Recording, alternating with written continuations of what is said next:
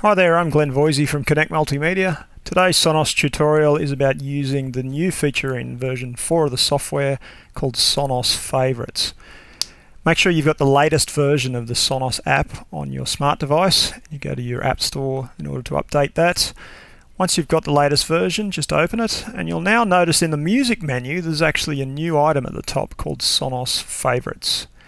This is a very handy tool for keeping music that you use on a regular basis in the one location. So you can put radio stations. I've currently got 2 radio stations in there at the moment.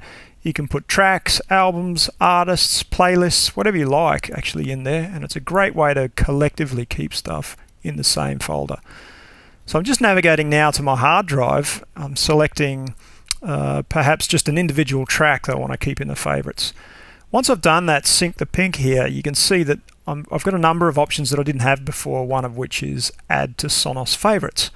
So when I press that, it doesn't play the track, it simply adds it to the favorites folder back in the music menu.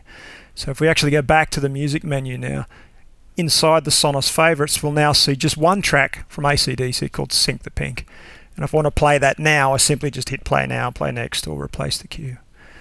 But that's not all. So you can actually go through and put in Sonos playlists inside the favorites folder as well. So for instance, if I want to add, say, kids music, I just select all tracks and I add to Sonos favorites.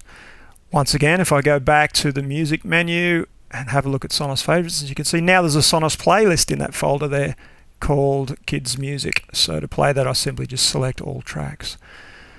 The only other thing probably worth mentioning is the fact that there's an edit button at the top of the Sonos favorites list, and that just allows you to either rename or delete files from just this folder. It doesn't delete them off your hard drive, it doesn't get rid of them, it simply just takes them out of your favorites folder.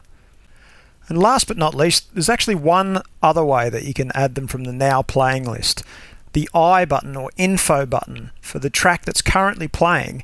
You can simply just go and navigate once you've pressed that to the right hand side, and it comes up and says add track to Sonos favorites.